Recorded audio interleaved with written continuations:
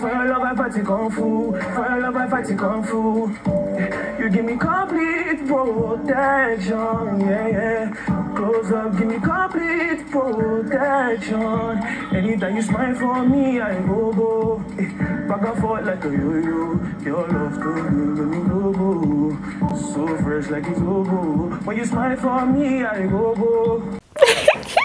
See me, I was already getting lost in the song. You guys, that was a jam. That was a jam from Brian and Chomzy. Or would I say it was from Brian because he was the main person that composed the song for their task today, and it was awesome. It was awesome. I'm listening to it. So let's talk. Let us begin with the conversation that Dotun had with Sheggz that had to do with the reason he went off on Phyna the way he did, because their wager task and every other thing that came after that was kind of affected by the issue that Sheggz and Phyna had, right? So let's just start with that. Let's address the issue. Then we now go on to other things, the breakfast that was served tonight, and then every other thing. So welcome back to my channel, guys. If you are new here, please subscribe, turn on your post notifications so they can get notified each time I post a brand new video, and don't forget to give it a thumbs up. So Sheggz and Phyna had a fight yesterday morning, and I believe that a lot of people have actually watched the fight, or they already kind of know what caused the fight and how the fight went down. But for people that don't know, I'm just going to try and summarize what happened between them. They were trying to do their wager task, they were trying to get their ideas together and all of that, and for some reason Phyna's suggestion was not really being taken, and because of things were not going her way, she just kind of changed her mood, said some things that were not meant to be said. What she said was in the line of my level 2 people know me, I get bad character, right? And it did not sit well with Sheggz. So Sheggz went up on her. I was talking about if they are both up for possible eviction. I mean, if they are both up, it's possible eviction. If they are both up, that she's going to go home. And that's when Phyna now got, as in, immediately got to Phyna. She was like, oh, is this your house? As in, as per Big Brother way be there, is this your house? What did I say to you? What did I move to you? I just said my opinion that, okay, I'm angry right now. You they attack me. How it take concern you? The next person that we go is about the honor of Big Brother. And in their situation, I feel like Phyna had her own wrongs. Obviously, like, not because something is not going your way, then you just decide that you're going to walk out. You don't just do that. But the statement Sheggz made, or where Sheggz was coming from, was a whole different level altogether. He just brought in what was not even in the conversation. So last night, at this morning, it's already morning. So he was having a conversation with Dotun, right? And Dotun was just trying to make him see where he was wrong, right? And he was just saying that, oh, for him, he was kind of trying to prove a point that anybody can win in the house, everybody's equal and all of that. And Dotun was like, but she didn't say any of that. Like, she didn't refer to that. She didn't even talk about that. And it's like, oh, but she gives alpha vibes. That alpha thing of nobody is better than anyone. Nobody knows who's gonna win.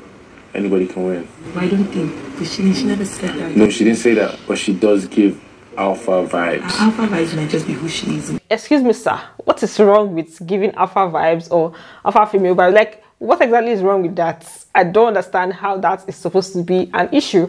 And this statement he made is the exact reason why he went up on her. It was not even about like what was going on there. Sheggz's attack on Phyna was definitely personal. It did not stem from today, because the conversation he had with Biggie, like during their diary room session, he said a whole lot of things that I was just like, how? Like, how did this come into the equation? How did this come into the equation? So he was talking about the fact that he's a very confident person, that so many people mistake his confidence for arrogance, and that the reason he's talking to Big Brother about the situation is that he doesn't want his arrogance to be mistaken for, he told Big Brother that he doesn't want Big Brother to mistake his arrogance, his confidence to be mistaken for arrogance, and that he prays that people like him this way. As in, if you see the things that were just things that were very, very unrelated. I don't want my confidence to be taken for arrogance. That's actually why I'm speaking about this to you, Big Brother. I don't want you to take my confidence for arrogance.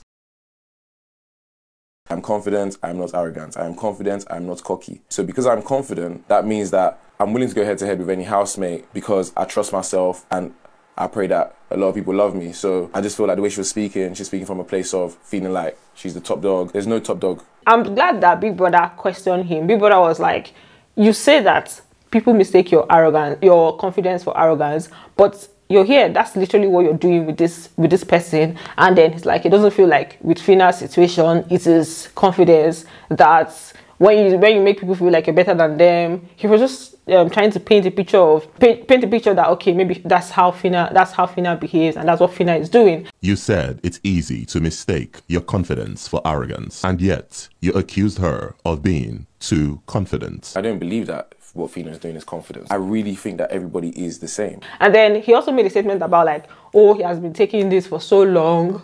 And I'm like, excuse me, sir. You guys, like, at the time of this fight, you guys had not even been together for up to 40 hours. And then how long is 40 hours that you're saying you've been taking this for so long? Within this 40 hours, I mean, within these 48 hours, within these 2 days you guys have stayed together, she has cooked for you guys at least 2 times or 3 times safe. So when is this so long that you're talking about her behaving like that? Like I said, it was definitely personal. You guys remember in the arena one time where he said that this Phyna's whole thing, I mean, this her whole day or her attitude is a strategy, right? So for me, I feel like he feels like this her strategy is kind of working, you know, and then he wants to paint it to be something else. He wants to paint it as arrogance so that we'll start viewing it as arrogance, that kind of thing. That's what I was able to sense. And then definitely him mentioning alpha female vibes, alpha vibes, it means that he's intimidated. Like, yeah, what do you guys think about this whole situation? Just let me know your thoughts on this. So their issue that they had in the morning now affected their wager task, right? The first part of the task was for them to couple up task that the 2 people that are quarreling had to pick each other. It was a very, very funny situation. The other funny coupling was for the one that's Groovy and the one for Groovy. So each girl had to pick who they'll couple up with, and it was not, you will not see the person's name before you pick. So when you pick, you now know who you coupled up with, but there are more girls than guys. So there was a guy that had 2 ladies, and guess who the guy was? Groovy. So for the task here, they were to create pickup lines for the guys, just like sweet things, tell them sweet things. So for Phyna, it was very, very awkward. Like the whole situation was awkward. Billy started reading. I just knew that it's probably Sheggz that she's reading this thing for, because some of them did not mention who they picked. They did not know the people that the guys didn't know the ladies that picked them. So it's when you come out to read your speech that you now say who you picked. The way you look at me, it's so. Oh, you're such a fine guy. Just know that you close my heart from the outside world and from the outside guys. Sheggz. For Groovy, the 2 ladies that picked him were reading out the sweet things. When they were done, they went to sit down with him, and then Big Brother now threw shades. Big Brother said that it's something about you're now in the middle of 2 ladies again. We'll never trade our love for you for anything else. #MyGroove. And once again, Groovy is in the middle of 2 women. Big brother, you're on a roll today. So the second part of the task was a Pictionary knockout game, right? So where they will draw something, and then the teammates will have to try and guess what he's trying to draw. So for that one, it was the team that won had Ellie Swags, Dotun, Sheggz, and Phyna, right? That's the second part of the task. The third part had to do with them taking pictures. So Biwa told them that they should go in and dress up, and they should also practice for a song presentation. Like they gave them a beat that they should practice a song as couples. This is the part that now caused problems. So Sheggz went to the kitchen they were playing love, literally. Big Brother gave them 1 hour to do the song, to prepare the song, dress up, everything, like then prepare for the picture session.